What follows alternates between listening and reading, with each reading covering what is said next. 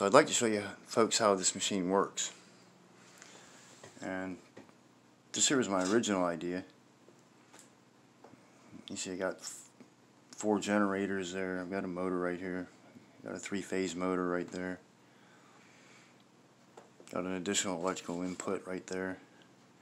It's all connected to a live earth ground, which is the same thing I got here. Here's my ground wire right here. It goes all the way over. It goes all the way over to the earth ground outside. And I've got this MOV hooked up to it. You know, pop sparks and introduce electricity into the system. And if I turn this 6-volt switch on, you see I got this little gear reduction motor attached to it. I got an LED light to tell me that there's electricity running through there. But what this half of the circuit does is it feeds electricity to this transformer right here. And that transformer goes to a bridge rectifier right there. And the bridge rectifier cycles electricity this direction on one half, and then on another half it cycles electricity the other direction.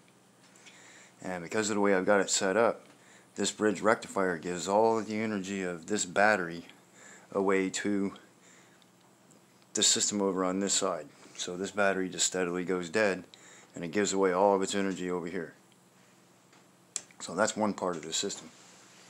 And the second part of this system is, let me start this up.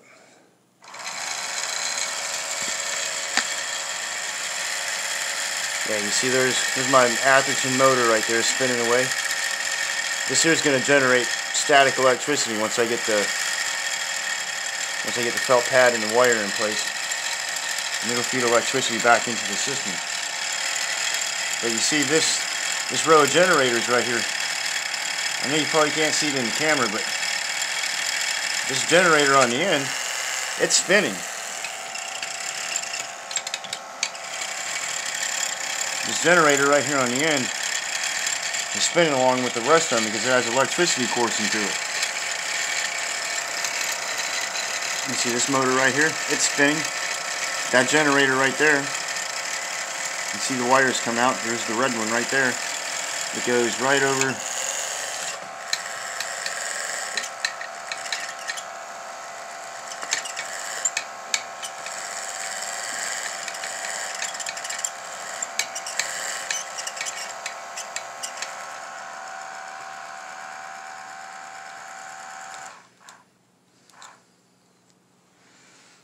Alright, we'll shut that off. That was good enough. So you can see that that red wire goes right over to here, and this is another motor controller. And I made a change in this design from the other video that I just posted a few days ago. Because at that time I had this in there, and this here is a potentiometer, and I had that in place of that unit right there. But I couldn't reach the full potential of voltage that I wanted with that in place. So I changed it with this right here, and it turned out to be a better thing because I was able to connect it up better the way I wanted to. Now these generators right here, they're all in series with each other. They lead into this right here. The batteries, which right now I'm using a 6-volt battery, but I have this 12-volt battery system that powers this. And you can see there's a 12-volt electrical lead that goes right to that same spot too. So that 12 volts will drive this system once I perfect the belts on it. So yeah, that's kind of how it works. And when this machine is running, these generators produce electricity that replaces some of the loss that the batteries suffer during running a load and stuff like that. And it doesn't totally compensate for all of it. Now if this machine was in a car,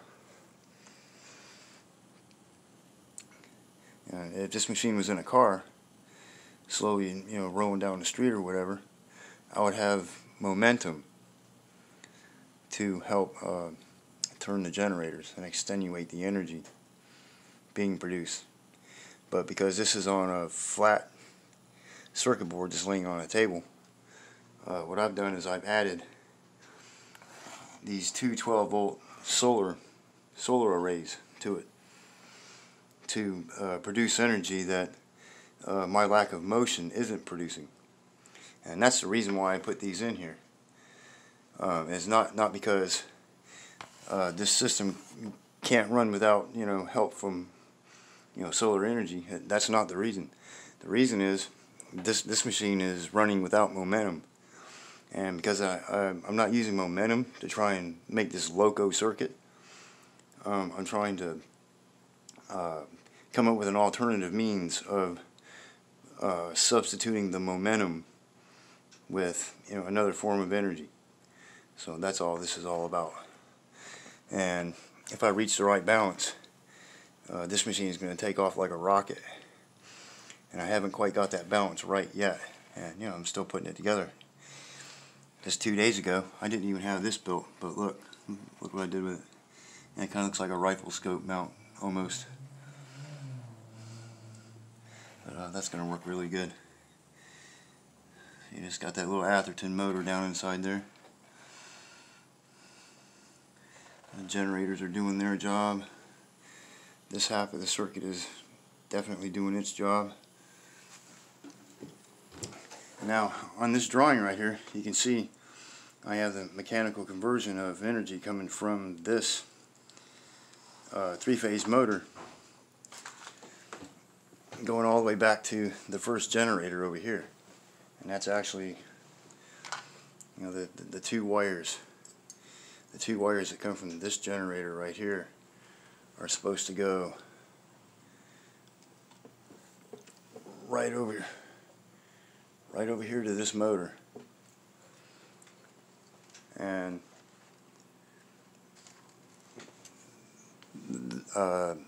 that'll excite that motor into running even harder. And so because that kind of becomes a closed loop of momentum, energy, there's a cross pattern of momentum and energy going on there. It should become a self-sustaining cycle. But because I'm not using a rolling car or whatever, I have to help that along with some other form of energy. In this case, I'm using solar, but I would like to add like a wind, just a wind wind generator onto this also. And so that would be truly a triplicated system. Have wind, have solar to extend the lack of momentum, and then have the batteries and the generators going and all that stuff. That to me would be a good start at having a locomotive circuit that once you start it up, it doesn't have any need to shut off. You can just keep running it. But as I said before, achieving the balance of forces and powers there is going to be a difficult task, especially using pre-made components. Where none of the mathematical calculations have been made to make the whole entire system work together as a cohesive unit. I'm using all separate pieces that were designed to work with other units, but they weren't designed to make this machine. So that may have implications later on.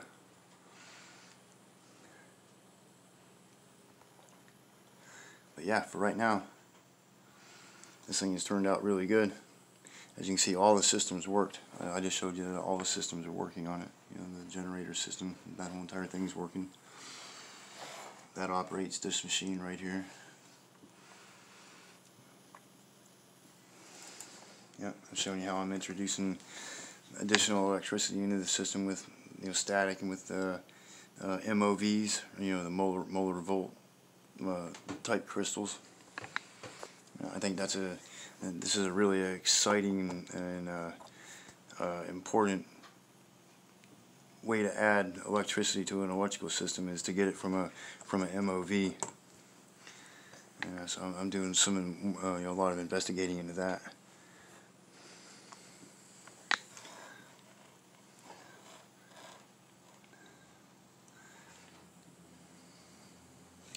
Yeah. So one thing about making machines like this is you gotta be really careful, because you get these little machine killers, like, I don't know if you can see it or not, that little piece of copper wire is shining right there. It's just laying right down there in my machine. If you pick this thing up and turn it to one side, it can tumble into something like my solar charging controller right here. This is a solar charger controller right here. It operates on 10 to 24 volts. And it has circuits underneath of it, and if that wire gets underneath of it, it can kill the whole entire system. So I call them machine killers. So if you're building stuff like this, you gotta be real careful about that. And I've soldered all the joints. You can see the solder joint right there. I burned it into the, even though this is stainless steel, I burned the solder into it real good. You can see that. I guess I got an absolute good bond right there. And so any place that I soldered to the contactors or whatever, I made sure there was a really good bond. So this whole entire thing is put together pretty good. All these components are new. There's a new generators, new motors. This motor is brand new. All these are brand new. This is all brand new. That's brand new. All these components are new. I got like these LEDs and stuff, like that resistor right there. That 0 ohm resistor that I put in right there. Other components, like there's a switching diode right there. It's a one-way diode. It only lets electricity flow one direction. I put that in. So this circuit's pretty tight, and I just showed you that it runs this motor. I got to work on these belts. It started to slip there for some reason, so I'll have to fix that. I did a pretty good job on this. I made these little grease caps for the ends. Yeah, they have grease inside of them. The bearing of my Atherton motor, the main, or the axle shaft bearing, sticks out into these cups, and it just kind of swims in that grease all the time. So it's a frictionless motion on the bottom end.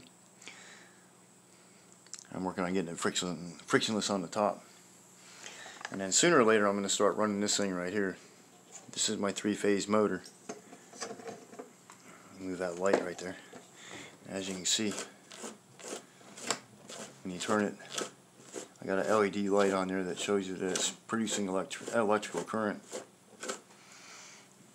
So once I turn this on, this little generator right here will produce 24 volts at about 30 watts. So it's a really powerful generator, even though it's so small. I mean, it's a tiny little thing. But if you spin it at the 6,000 RPMs where it's supposed to go, it'll produce a lot of energy, and it'll operate this whole entire unit just about. So I'm really interested in getting this up and running. Still working out the kinks in it though. I have to align this thing up yet. It still isn't lined up right though. The belt keeps walking off of it still. So these are kind of delicate things. I'll get it figured out though. So I got the springs on it already. It's just a little spring kind of platform that tensions the belt, but I got to get it lined up right so that it drags the belt the right direction. So yeah, I'm just working out the little bugs on all this little stuff, and once I get everything worked out, this machine is going to be really, really amazing.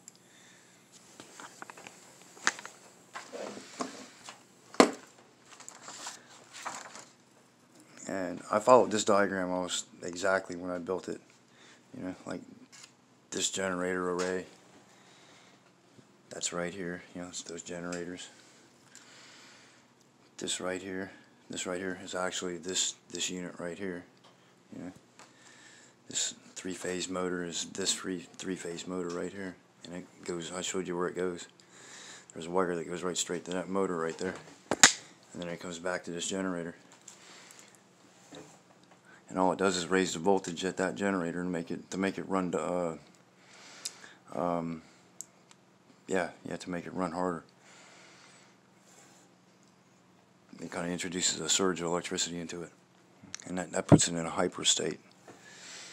And once that's achieved, then the machine will pretty much maintain itself until the circuit is broken somehow, or a component breaks.